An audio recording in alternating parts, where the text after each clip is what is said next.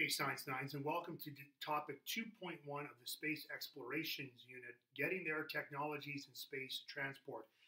We've discussed already quite a bit in the first topics of the unit about how humans have made a lot of discoveries in space using telescopes, but sometimes actually getting equipment and people to the actual source, bringing them out into space, that's where a lot of these discoveries are also going to be made, especially with things that are closer to Earth, like here in the solar system and in the vicinity of orbit around the planet, or even heading to and from the Earth's moon. So there needs to be technologies in place to make that happen. How did we go from essentially a species or a civilization that didn't even know how to fly at the turn of the 20th century to people that had actually made it to the moon by 1969. So, and a lot of that had to do with technological advances that had occurred. And most of these technologies all have several things that they have to solve that are in common. There's several problems that occur when you send machines or people into space, and these are all things that have to be sort of resolved by these technologies that we'll be discussing here today. First of all, you have to be able to break free from the Earth's gravity. That's big one. You have to be able to get up off the Earth. Once you get up off the Earth, you have to get out of the Earth's orbit at that point. If you're going beyond the, like to the moon, or saying a probe out to a planet in the solar system, or a planetary body somewhere, in our neck of the woods. You also need to be able to keep the equipment running properly in the extreme environment that is space, and you have to be able to transport people to and from space if you're going to get people into orbit around the Earth, or send them at this point as far as the moon. That's as far as we've gone with people. And how do you communicate with equipment or people in space? These are all things that have to sort of be, reckoned with when it comes to the technologies that are at play to start exploring space, is what I'm trying to get at. Here's a quick timeline of some of the major events that occurred, and really things really did happen quickly. Things really got rolling in the early 20th century. 1903, Tchaikovsky basically published what became famous, the rocket equation, which was published.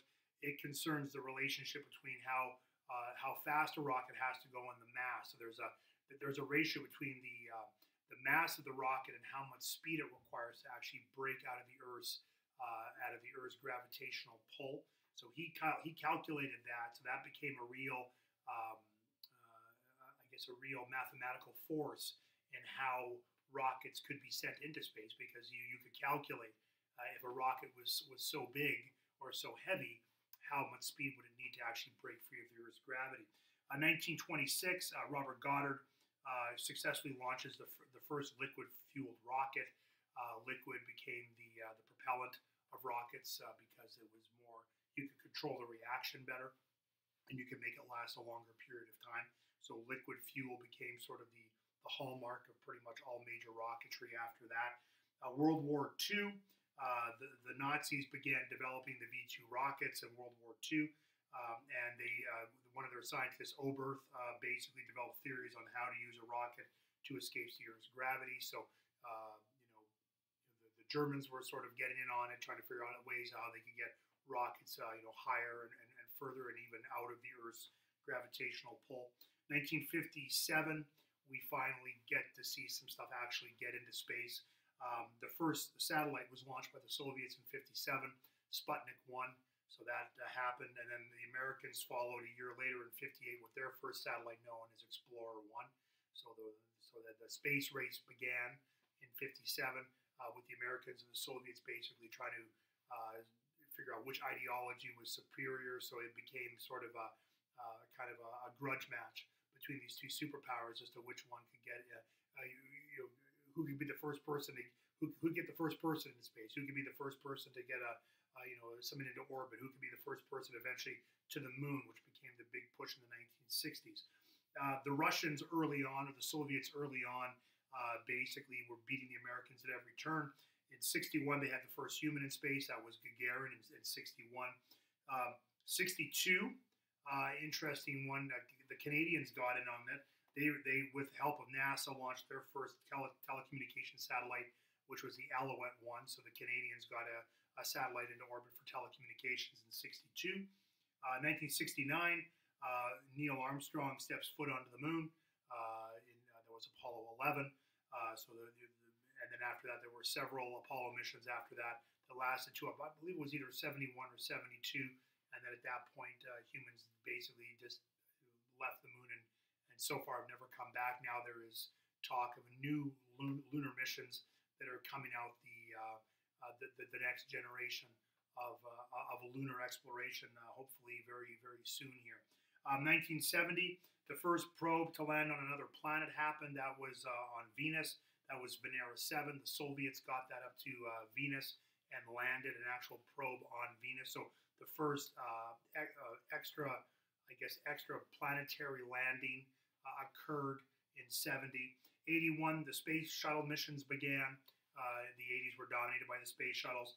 86, the Challenger had the very tragic explosion of the Challenger. Space shuttle Challenger exploded very shortly after takeoff. 7 crew members were killed.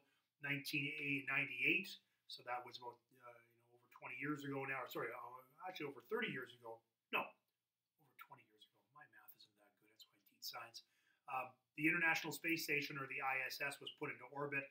2001, the first space tourist paid $20 million to ride in a Soyuz spacecraft. 2003, the space shuttle Columbia burns up on reentry as it's flying over Texas. It basically disintegrated because of some issues with the heat shields. There were cracks in the heat shield that actually basically destroyed the shuttle blew up, disintegrated on reentry with all the friction coming back into the Earth's atmosphere. 2008, private company SpaceX launches its first, rocket, the Falcon 1. 2011 space shuttle program is mothballed. It's scrapped. The last space shuttles are launched in 2011. 2012, Voyager 1, which was launched back in the 1970s, becomes the first man-made probe to enter interstellar space. It actually exits our solar system and heads out into the vacuum of space. So basically, it's the first human probe to actually leave our solar system. All of these technologies over these years, and I would never expect you to remember any of the specific dates of those, but they're all based on one simple technology, which is sort of at the heart of today's lesson, and that's rocketry. So how does a rocket work? Well, a rocket works, it's basically divided into 3 parts, a rocket. You've got the structural elements on the outside, the casing, the engines, all the hardware that's on that rocket.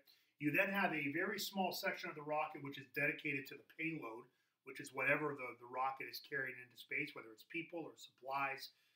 It's a very small area. And remember, this goes back to that rocket equation. The heavier the rocket is, the more speed and the more fuel you need to actually break free of the Earth's orbit. So there's sort of a finite amount of payload that a rocket can carry before it runs out of space to house the fuel to get it sufficient velocity to actually get out of the Earth's gravitational pull or up into orbit.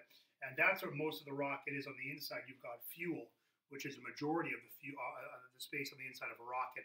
And this is traditionally now, it's mainly liquid oxygen and hydrogen that are basically brought together, and they actually form water in a reaction that actually produces a huge amount of force. And how these rockets work is they work on Sir Isaac Newton, his 3rd law of motion. He proposed several laws of motion. The 3rd one, which is a very famous law of motion that he proposed, he said that for every action, there's an equal and opposite reaction. So essentially, the rocket is producing a force that's in a downward direction. That is going to cause an opposite reaction of the rocket moving in an upward direction away from the Earth. So that's how rockets essentially work. And a rocket is essentially just a giant mass engine. And if you want to see how a rocket works, watch this video. Great little look at rocketry and everything that's involved in it. I hope you enjoy it because it is a great little video. And there you go. So that's basically rocketry, and that's it. It's a pretty short topic for today's discussion. For homework, as I had up on the other board, you might have already noticed on the other board, I kind of did my boards backward today, but whatever, it happens. For today's homework, complete question 1, 3, 4, and 6 on page 417 of the textbook. Next time, I'm going to be discussing technologies that allow us to live in space. If we're going to actually get people to live in space, and there are people who do spend, some amount of time in space up on the ISS, the International Space Station, and if we want to maybe send people eventually to Mars, which is another big discussions that are happening right now, what do we need to have in play to help those people live in space? So that'll be my topic next time, which will be 2.2. Until then, thanks for tuning in, and we will see you later.